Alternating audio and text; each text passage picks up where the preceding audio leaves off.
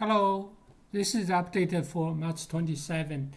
I just saw two videos about the Chechen force take over the Azov Steel, the steel factory. So I'm draw right now. There's some fighting still going on around here. So I'm draw part of the most part of the steel factory have been occupied by the Russian now. But I still didn't. I only shrink in the Ukraine force territory and leave the space still here until official confirmation. But let me going to show you the video.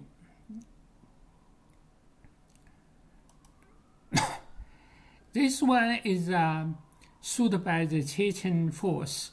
Their commander take over the government building inside the center downtown in Mariupol. See, look at the map here. This part is the docking area for the steel, Azov Steel, the Mariupol steel factory. This is steel factory. This is north. The upper is actually east. So they look the map differently. The commander is point to the center of the downtown. And the right side, the blue one, is the river, the Azov Sea. So to the left is white, is north. So this is the map part. This is, let me show you the place where they celebrate they occupy the government building in the downtown. They are celebrating the thing. The title here says Russian troops take over Mariupol, Ukraine. This is one of them. Another one is showing Chechen Special Force fight inside the Azov Steel. The title here is that Kadyrov Chechen Army. The Chechen Special Force liberate Azov Steel, liberated in Mariupol. There is no official confirmation yet. This is just the two videos come from the Chechen force. They express that. Let's also validate the information. See, all the fighting at this time is about 9 a.m. in Ukraine time in March 27. So we can see that within the last 12 hours, there's no fire breakout, right? It's quite all the deep yellow orange one was happened between 12 hours to 24 hours, and the yellow one was happened on 24 hours ago, more than 24 hours ago. So within the last 12 hours, there's no big fighting, no big fire going on. So that also proves there is not much fighting going on right now in the last half day. And also, see, this part originally was occupied by the Chechen force. So if the fighting here, so maybe some troop was withdrawn from this area and they started fighting with both sides. Or some of the scene was being surrounded. Actually, these two orange dot is it's one story like a small building right next to the beach. So I think some Ukraine troops went to those not very safe place. Mean they have no place to go.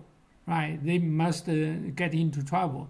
So that means imply their originally better defense territory there are many buildings inside the steel factory. If they have the good building, they don't want to go to that very sad house, right? It's a beach wooden area, very easily being attacked. So they've been forced to get into here, and they are fighting around here. So, but we still see like more than 12 hours ago, there was still some fighting. But within the 12 hours, there was not much fighting going on. So that means the two videos shoot by the Chechen special force might be very likely be true, but still we are not on our map. We are not trying to fill with the Russian map here. We only shrink the Ukraine territory to smaller area, and this one too we didn't touch it. So we assume there are some Ukraine forces still left and still fighting in some building, high-rise building especially. Let me go to the second update about to the north.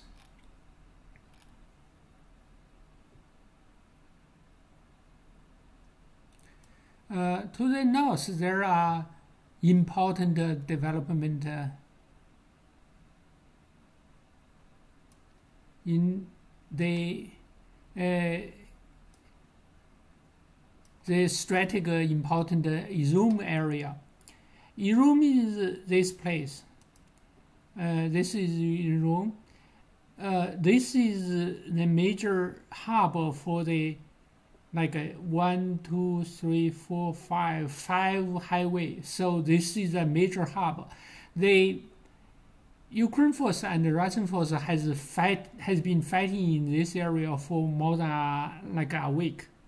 You can see both sides put a big military force to try to control this area, and the Ukraine force has been withdrawn to this area.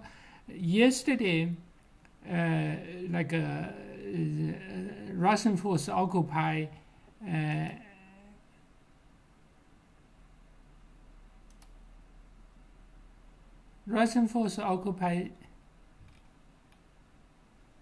what? Sorry for the map.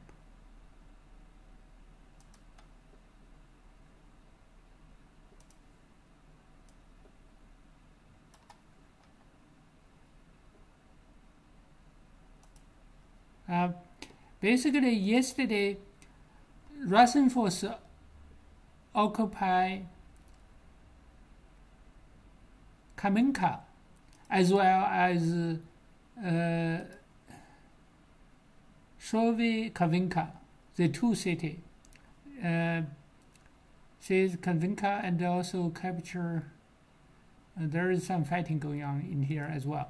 So there is two small villages south of Irum also being captured by the Russian soldier. So this and this one. So this is the second update. But these are very important because that basically means the bigger military force in Severodonetsk and Kramatorsk don't have a place to withdraw unless they go to the south, right? And they go to the south, and they once the Mariupol finished, the Mariupol have 50,000 troops. They will join the force here and push northward. So this part of the soldier are very difficult to get out. They probably will be get circled. So in the next 2 days, we will see this side, the Irum side, and also the Mariupol city, and also this frontier will quickly move north and start circling this area in the next few days. All right, that's the quick update. Thanks for watching. Please subscribe and please hit the like button. Thanks. Bye.